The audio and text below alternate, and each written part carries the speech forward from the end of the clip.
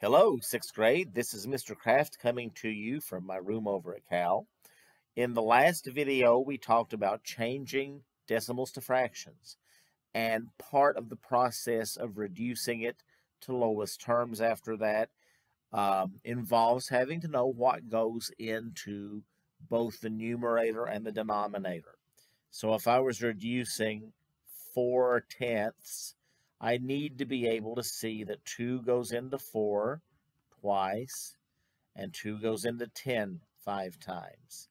If I'm reducing 15 over 90, I have to be able to see that 5 goes into both of these. Actually, 15 goes into both of them. So 15 goes into itself once, and 15 goes into 90 6 times. But with simpler things than that, the way you see that is with rules of divisibility. I've talked about this before. I've talked about it in class. You should have taken notes on this, but I thought that I would go ahead and make a video and upload it. That way, anytime you want to, you can watch this, and hopefully it will help you. So if you have a number, how do you know what goes into it? So the first rule is 2. Number. Actually, let me clear this. Rules of divisibility. Rules of divisibility.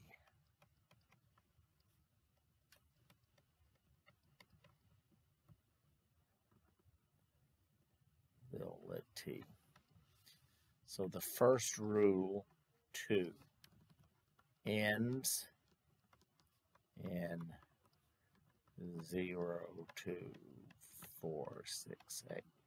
So if a number can be divided by 2, which means it's an even number, it ends in 0, 2, 4, 6, 8. So 370 is divisible by 2.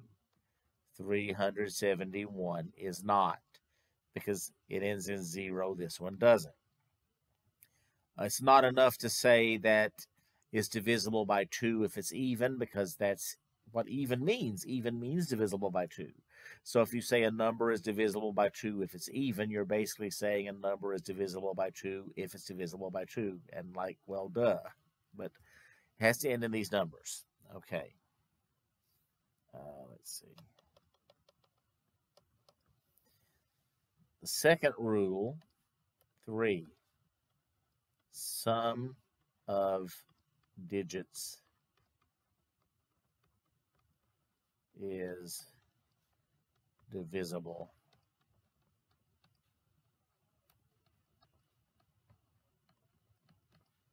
by 3. So it doesn't matter for 3 what it ends in. It's the sum of the digits. So if you had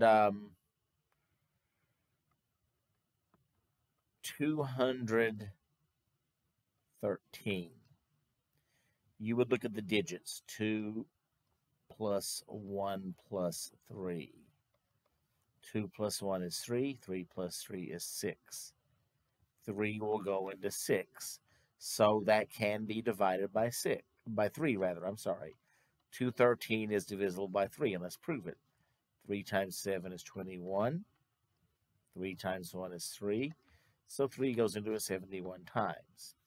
But if you had 214 instead, 2 plus 1 plus 4 is 7. 3 will not go into it.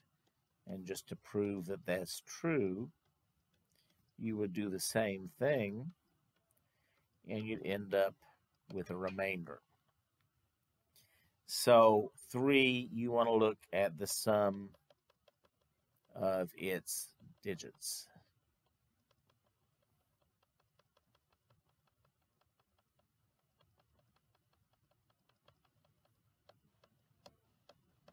Okay. 3.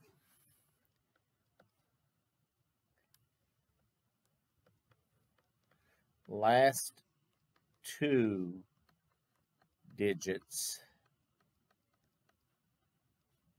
are a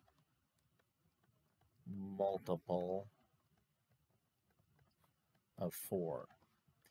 So if I had 316, the last 2 digits, 4 will go into 16. So I know 4 will go into the whole number. 4 times 7 is 28. 4 times 9 is 36. Ding, ding, ding.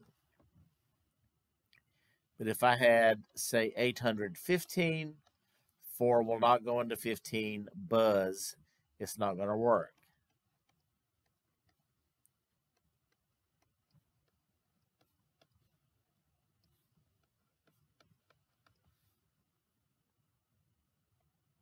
So you're going to have a remainder. So that means it's not going to work. So 4 is like 2, kind of. But the thing with 2 is you look at the last 1 digit. And with 4, you look at the last 2 digits. Okay, so 5 ends in 0 or 5. 5, 10, 15, 20, 25, 30. It's like counting by 5s, people. 5, 10, 15, 20, 25, 30, 35, 40, 45, 50, 55, 60. 5 is easy. It's not hard to tell if something's divisible by 5 or not. So I'm not even going to comment on that too much because it's not really necessary. 6. Even and divisible by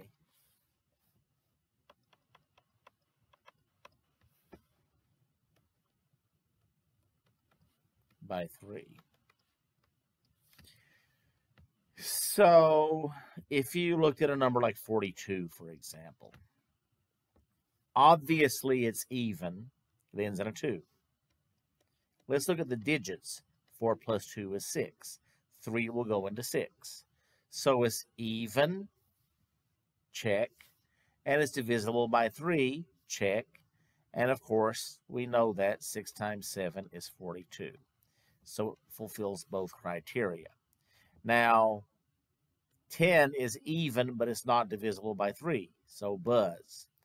On the other hand, 15, 1 plus 5, it's divisible by 3, but it's not even, buzz. So it has to be even and divisible by 3. Both of those have to be true.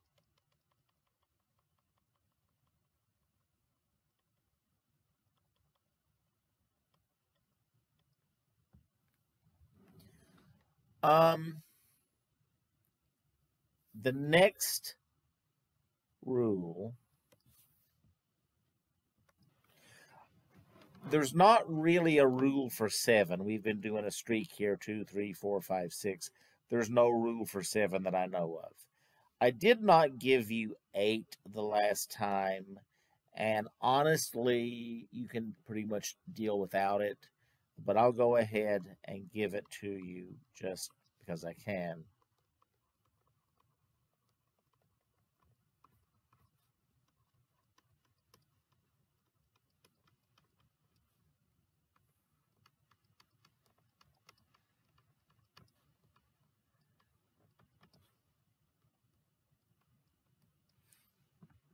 So notice a pattern. 2, the last 1 digit is divisible by 2. 4, the last 2 digits are divisible by 4, or a multiple of 4, same thing. 8, the last 3 digits are divisible by 8, or a multiple of 8. I guess I should probably be consistent and say it the same way. So, are multiple of 8.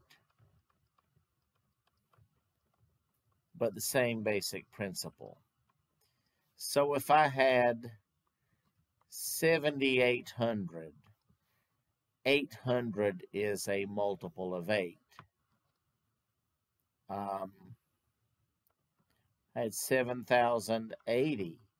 80 is a multiple of 8, and the 0 doesn't count. So either one of these, 8 would go into them. So 8 times 9 is 72. 8 times 7 is 56. 8 times 5 is 40. Boom. And to use this example,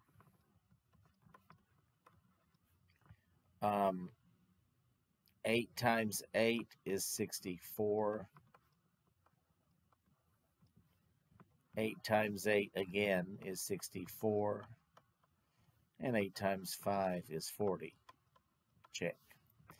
So I'm giving you the rule for 8s, but I think probably you could get along without it and be just as well. So don't worry too much about that.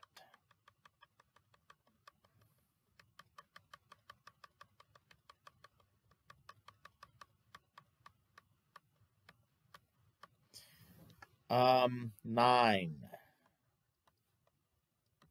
Sum of digits is divisible by 9.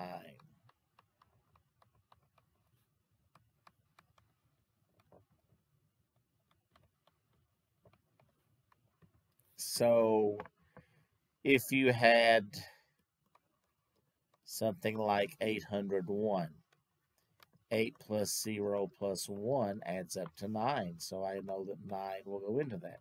Proof. 8 times 9 is 72.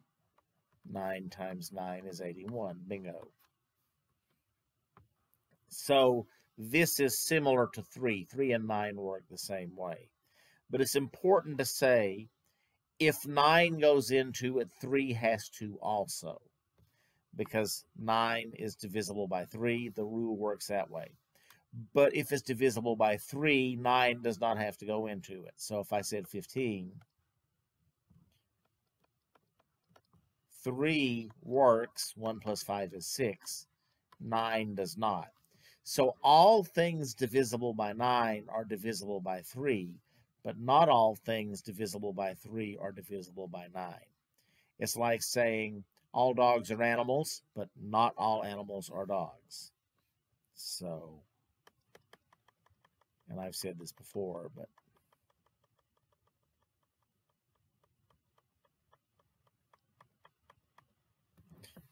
last but not least, 10 ends in 0.